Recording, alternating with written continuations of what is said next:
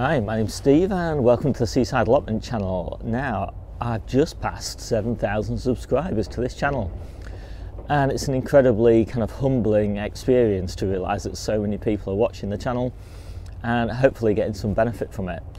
And I've only been gardening for 4 years, and so that makes it particularly kind of poignant for me that in that time, I've managed to learn something that's pretty useful to other people.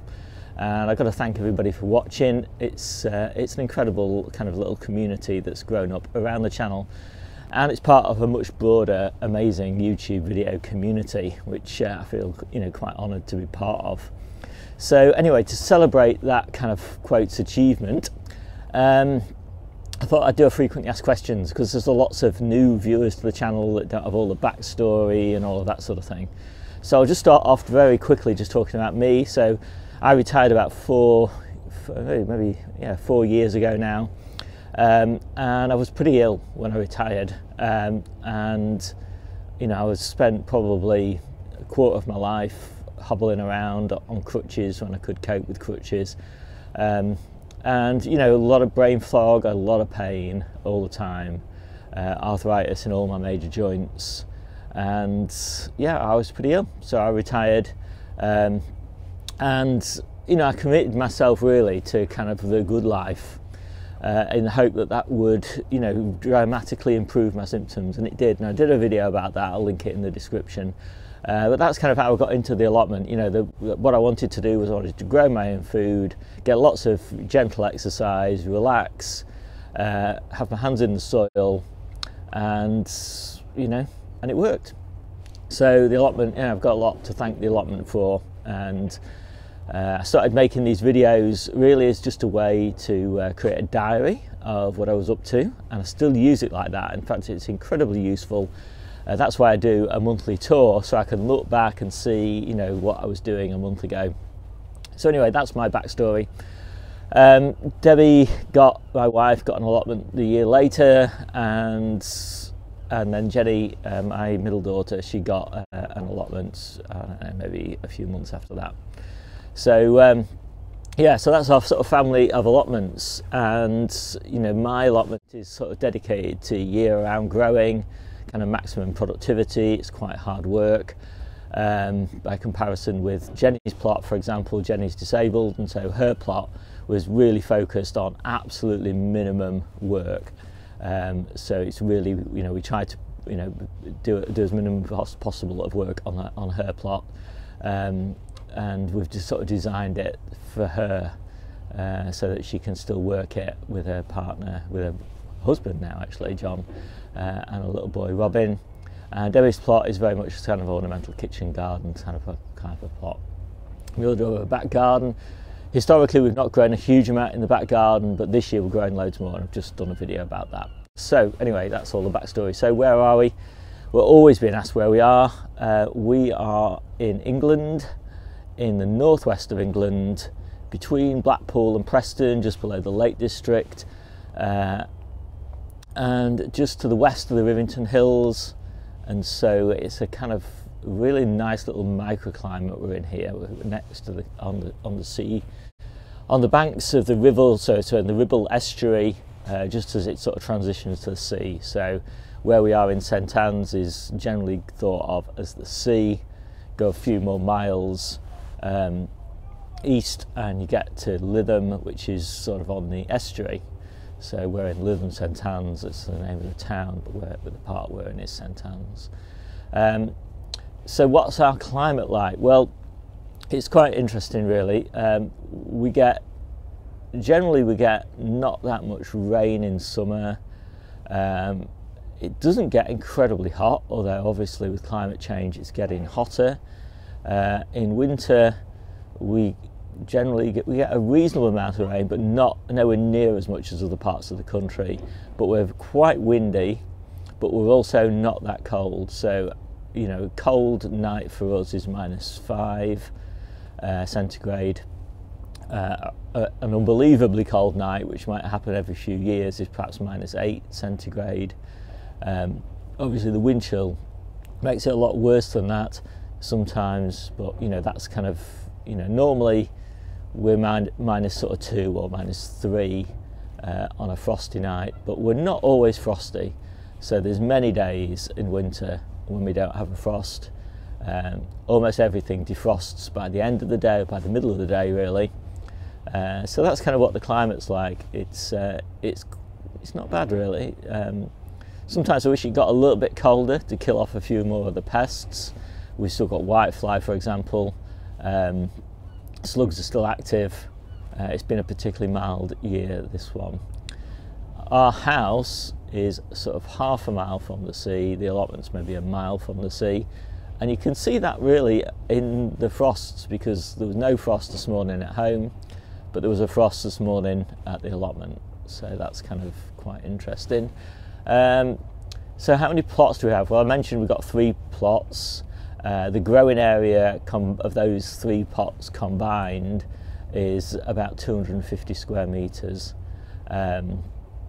And we manage those plots in a kind of integrated fashion. So I do all the planning for all 3 plots. I sow all the seeds for all 3 plots. Debbie and Jennie and I, we all do our own planting. And we harvest for the whole family as one big harvest. All the projects we do together. So, you know, if we're mulching all the paths with wood chip, for example, we do that as a family. If we're moving, you know, laying down mushroot compost, you know, an inch of compost across the plots, then we do that as a family. So I've always been asked how long does it take? Well, my plot takes the longest. It's probably about 1.5 days of work, maybe a little bit less than that, a week. A lot of that time is actually harvesting. And when I'm harvesting, that's when I'm also weeding. And often on a harvest day, that's when I'll also do a little bit of planting. So yeah, that's my plot. It takes a lot because it's very intense, intensively planted, and that's changing this year really, because we're growing more alliums and root vegetables and things like that, things that need less water and less attention on my plot than we have historically. We're moving a lot of the things that need a lot of attention in summer to the back garden. Debbie's plot takes about maybe, you know, between half and 1 day a week on average, and Jennie's plot takes about an hour to 2 hours, something like that. And really Jennie's plot is designed really around 3 big days of work. So there's a kind of day just about now when we mulch the paths, prune the trees, fertilise the trees, mulch the trees, all that sort of thing. So that's one day, and then we've got another day in kind of April when we clear the plots again of all the winter veg, and we put down the compost for the year. And then another day in kind of late September, early October, when we clear the plots again of all the summer crops like the beetroot and the squashes and things like that, and we again, you know, clear those and weed them, and then we replant with the winter crops, the field beans, the broad beans, and the garlic and things like that. So 3 big days which we do as a family, and have a picnic and all that sort of thing. We get all the friends around to help us if we can. And then, as I said, just like, you know, 1 hour a week or something like that, just to do a little bit of watering, do a little bit of weeding if there was anything to do, and then most of the time is harvesting basically. So that's the 3 plots. So often been asked how much do we grow, so lots of different ways of looking at that. First way is we roughly calculate the harvest value that we take off. And we do that by counting the number of harvest containers. We use a standard harvest container, it's 2 litres.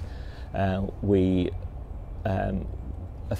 couple of years ago, what we did was we actually weighed and calculated the amount that we were harvesting, and then we divided that total. If we did it for about a month or 2 months, I can't remember exactly now.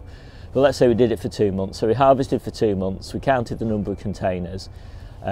We divided the total harvest value by the number of containers, and that gave us about £2.50 as an average, and that's what we do now, is we just count the containers and multiply by £2.50, and that we would price that for organic fruit and veg.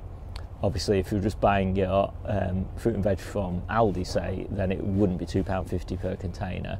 But anyway, it's organic veg, so we price it as organic veg.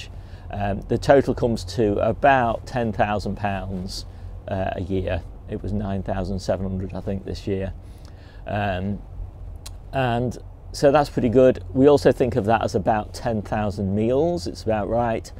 And so that's pretty good. We, as a family, Debbie, Jennie, John, Robin and I, we eat about 60% of that. The extended family eats quite a bit more, and then friends and neighbours eat the rest. And it's kind of essential to grow a surplus. If you want to be confident that there's enough for us, we've got to have a surplus. Otherwise, we'd always be running short because we're always having crop failures. So although we're fairly successful, we grow a lot of stuff. We're always getting like a bed of golden purslane being infested by greenfly and having to be ripped up, or carrots like this year, all splitting. So one of the main carrot beds all split, and so we're not suitable for storage. There's always a failure all the time, the constant failures. But if you grow a little bit more than you need, and I recommend maybe 20-30% more than you need, then you'll always have enough, and then just give the rest of it away. So let's go on. So are we really self-sufficient? I often say we're self-sufficient in veg, and that's true, but only because we classify tomatoes and cucumbers and things like that as fruits, peppers and the like. Obviously it's kind of impossible economically to be fully self-sufficient in all fruit and veg unless you really deprive yourselves, and we're not prepared to deprive ourselves. We want to eat better than it's possible to eat without an allotment, not worse than it is to eat without an allotment. So we do, though, eat seasonally. We don't freeze a lot of stuff, we eat fresh. And a good example of that, for example, is, say, radish. So, radish do really well for certain parts of the year. They're really great in spring, they're really great in autumn, they're not very good in summer, and we don't really have them in winter. So we eat cucamelons instead of radish in summer. They're the same sort of crunchy, kind of zesty sort of taste. And we eat oca in winter, and again that's the same sort of like a crunchy, lemony taste. So they're great substitute for radish, and we do that with everything. So we don't have cauliflowers all the way through the year. We've got cauliflowers now. We'll have cauliflowers in spring, and we'll have cauliflowers in autumn. But then we'll also have purple sprouting broccoli and calabrese and kale flowers and all sorts of different things. So we, each season basically we have kind of the optimum crop for that season that's similar in nature, and we kind of do that for everything. Different types of leaves all through the year, different types of cooking greens all through the year. So spinach is another great example.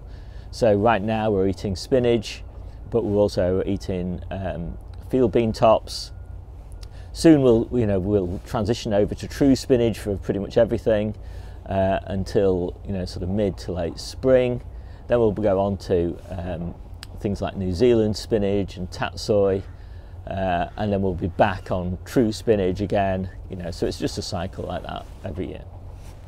So I'm sitting in my polytunnel now. I've always been asked how big's the polytunnel. Well, we got it from First Tunnels. I did a video all about that. It's 20 by 12, 20 foot by 12 foot. It's amazing. I really do recommend you get the biggest one you can afford.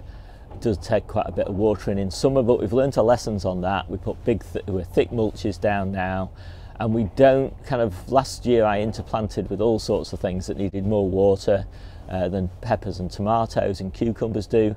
So now we this year we're just focusing on the things that really love the heat and don't need huge amounts of water, just sort of focus on those things. So that's going to be cucumbers, peppers, tomatoes, and some summer squashes, early summer squashes, early beans, and that's pretty much it. So the other thing, when people see what we grow in the polytunnel, they think you must heat it. Well, we don't heat it. The sun heats it. It's heating it quite nicely at the moment, and it's about 9:30, I think, in the morning. And yeah, we just leave everything to cope with whatever the weather throws at it. But we will lay down, if it's going to get really cold, we will lay down a bit of fleece, and that does the trick really. So the sun heats the soil in the daytime.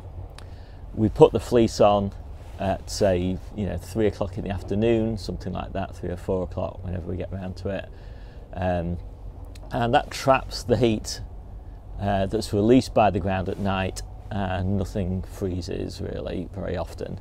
But we only need to do that maybe 10 times a year, something like that. But it makes a little bit of a difference. It's worth doing just for those few days. How much does it cost to run the allotments? Well, so for all three, we generally count on about 10% of harvest value. So that's about £1,000, about £300 per plot. And where does that money go? Well, it goes in allotment rent, it goes in seeds, it goes into kind of all the structures, the polytunnel, the coal frames, the raised beds and things like that, and the replacement costs for those things, replacement for polythene for the polytunnel and the coal frame tops and the hoop tunnels, nets and meshes and fleeces, compost and fertiliser, although we don't use a lot of fertiliser, but we do use a little bit, bloodfish and bone meal,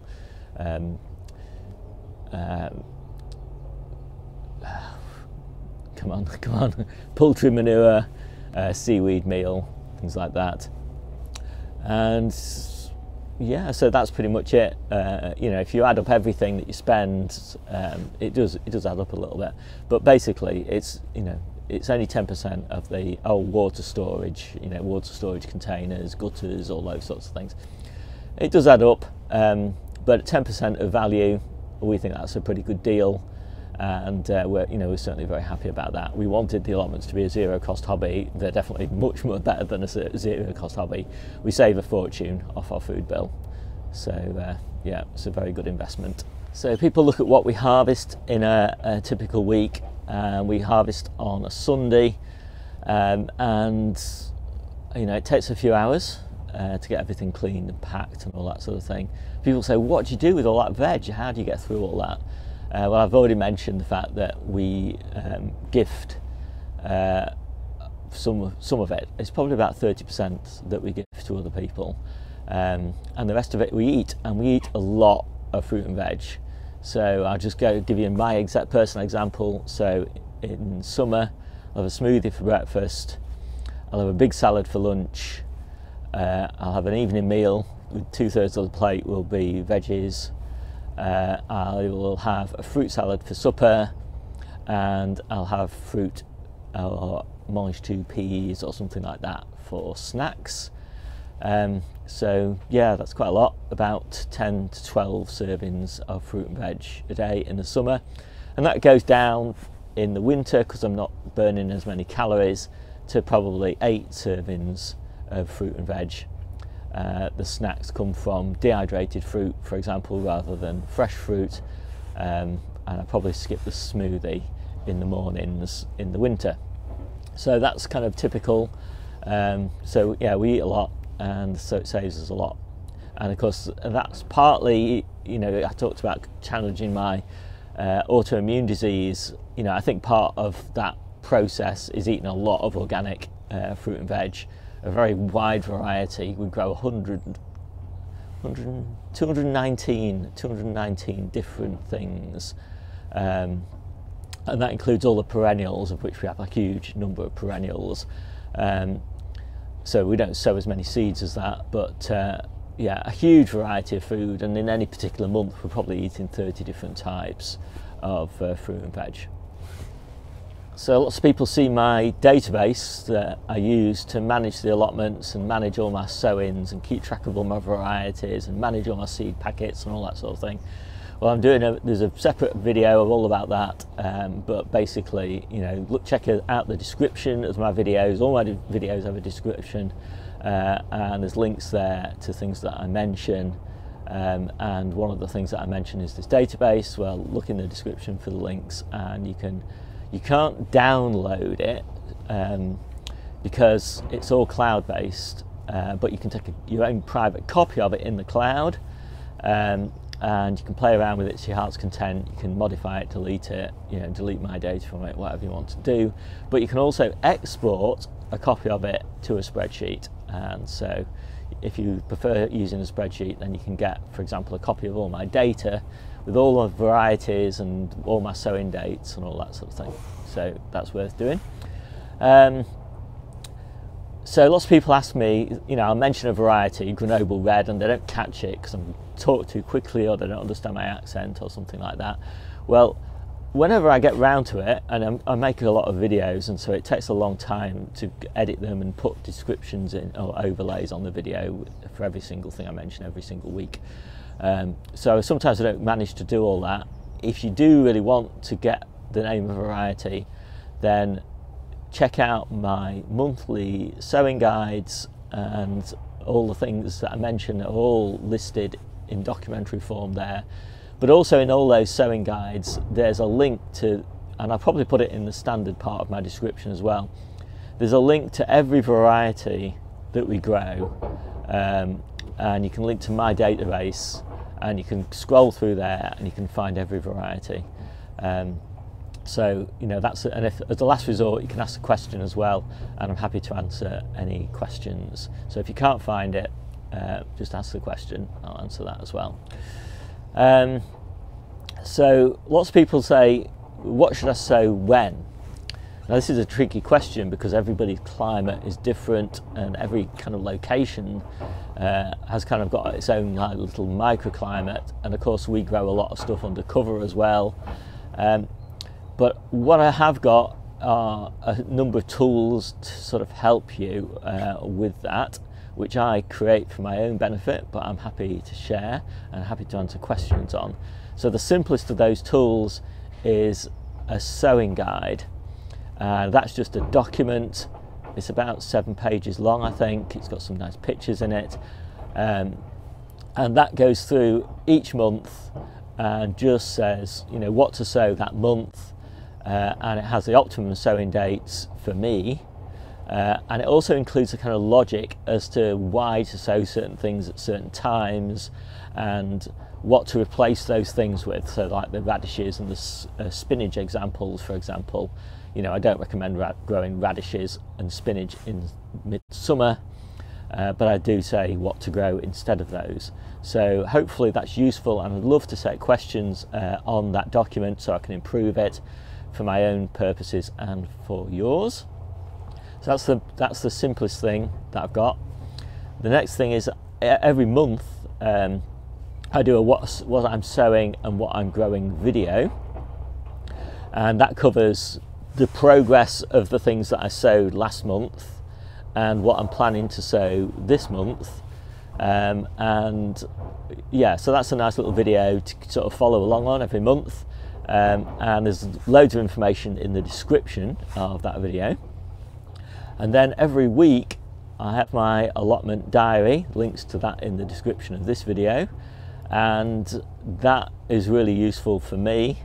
I keep track there of everything we harvested, everything that we've sowed, everything that we've potted on, any first harvests of the month. So for example, this month, January, we did our first harvest yesterday of cauliflower, and the week before that was our first Savoy cabbage, etc, etc. And I keep track of what we've got in store and all of that. So that's a pretty useful thing every week, and you can subscribe to that as an email or visit it as a web page. So that's useful. And what else have I got? And then, you know, I've got my actual databases that you can browse as well. So yeah, quite a range of different tools, and of course you can take copies of those own databases and make them your own, and I highly recommend that you do that rather than just use my database, customize it, if you want. The only benefit of leaving it as I've designed it is that every year I do a new update of it that's a little bit better, hopefully, and a little bit simpler. And if you just want to take my updates, then you can do that as well.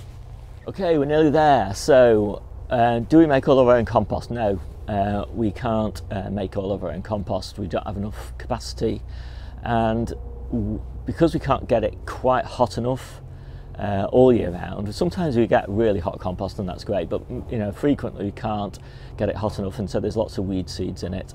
And so we tend to try and use our own compost at the bottom of containers, so sort of bottom 2/3 of a container, or when we're making new beds, again the bottom of those beds, bottom half of those beds, or when we're putting on a thick mulch, we'll put our own compost down and then we'll mulch on top of it.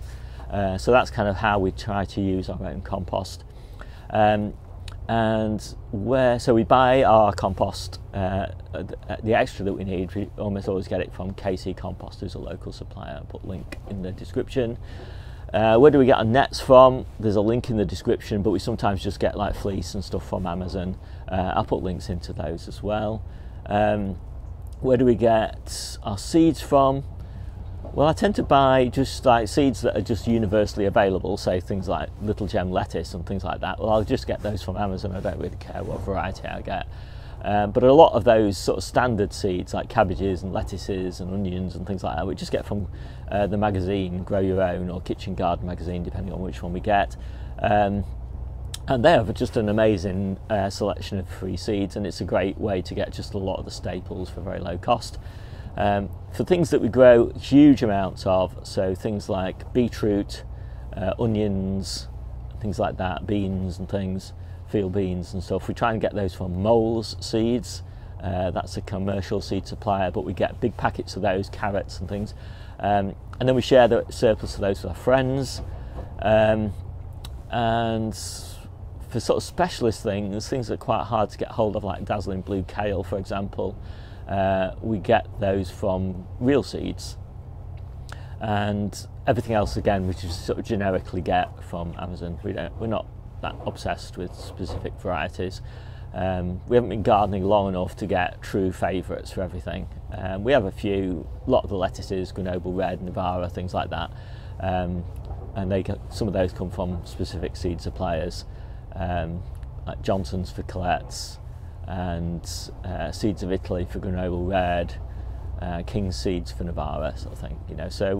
But Amazon sort of keeps track of all of that. We just search on Amazon for what we bought last year and just click buy again. It's just pretty simple, and I think that's it. That's quite a long frequently asked questions video, but those are the frequently asked questions. So just if you've stuck with me all the way through this, thanks so much for watching. I really appreciate it on this 7,000 subscriber day, and I'll see you soon.